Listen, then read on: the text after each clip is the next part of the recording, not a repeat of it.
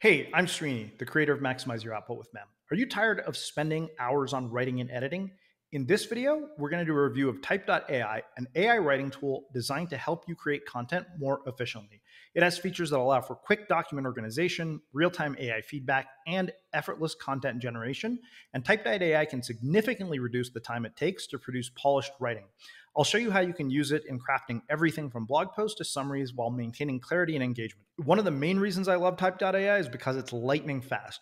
Before we dive into the video though, if you want to unlock the full potential of MEM and transform your scattered knowledge into actionable insights, click the link in the description below to book a free 15-minute call in which we can explore your specific challenges and develop a personalized strategy to enhance your productivity. Now, let's get to the video. What I want to do in this video is go over another one of my favorite AI writing tools called Type.ai. I know I've primarily done tutorials on MEM, but I wanted to show you another alternative that I think is really powerful and that I sometimes use for different purposes.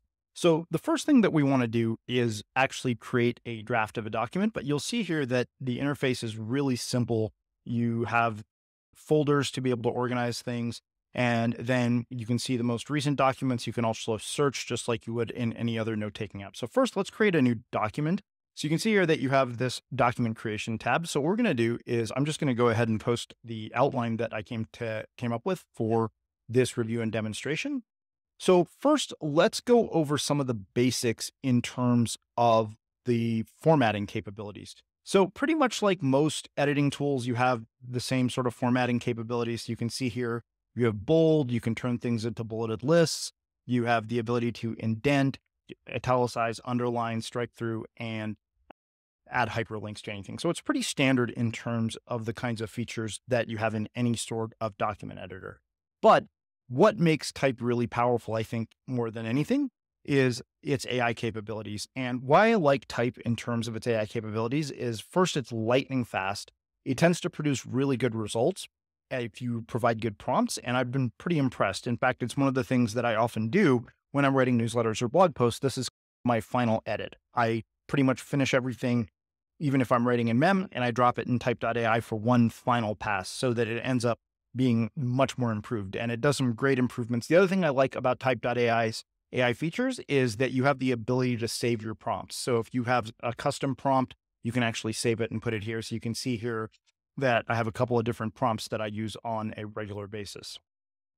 So now what we're going to do is we're actually going to have it generate a 500-word blog post. So we're going to just use the generate draft feature. So let's go ahead and grab this, and I'm going to go ahead and just cut that. And what I'm going to do is I am going to bring up the AI commands feature here.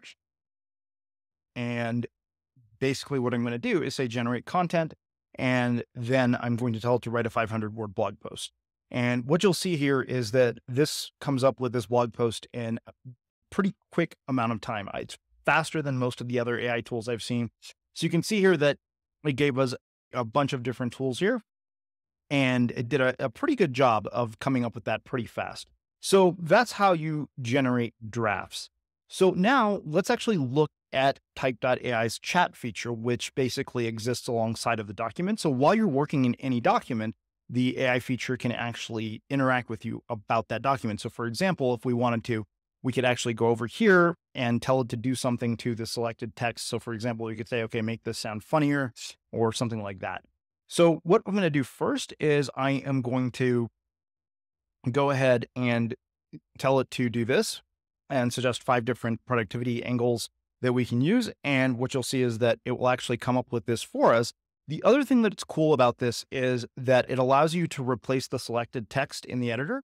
So you can see here that we now have all of the things that it came up with on the side inside of the actual document that we're working on here.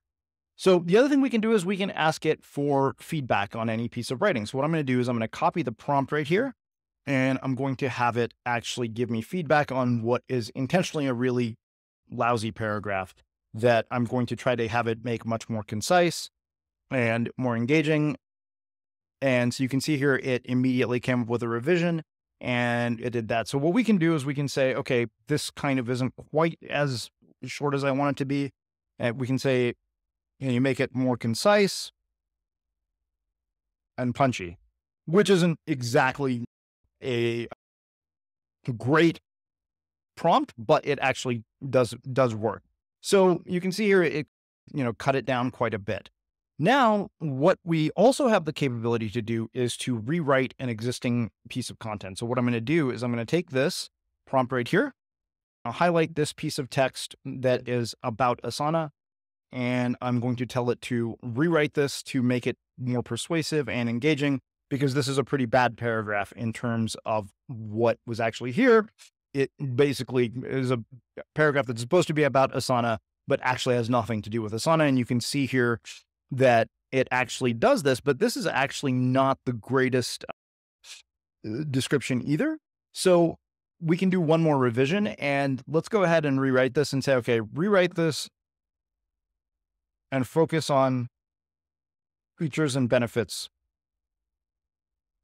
of Asana. And what it will do then is it will actually give us a revision. And you can see here that it actually gives us a pretty solid revision in terms of what it is. But the thing is that this is actually not about Asana. So we're going to give it one more time and say, okay, rewrite this so it's actually about Asana, the task management tool, and use better metaphors.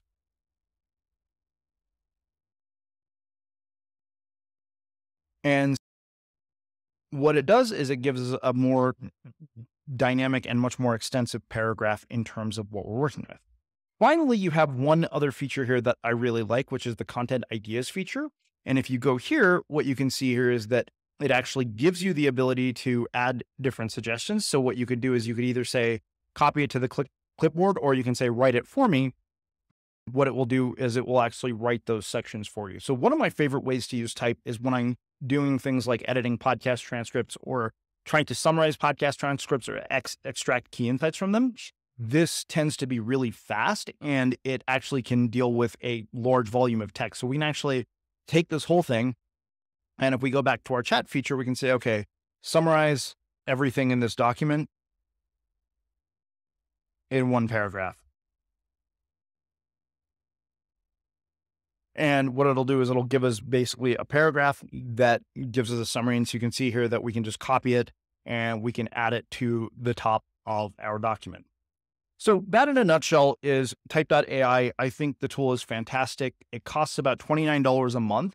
And I can tell you that after using it for about a week, when I ran into the document limit for the free trial, I immediately upgraded because I thought it was that good in terms of its ability to generate content and work quickly. So if you haven't tried it out, I definitely recommend checking it out. I think it's fantastic. And if you have any questions, feel free to leave them in the comments below.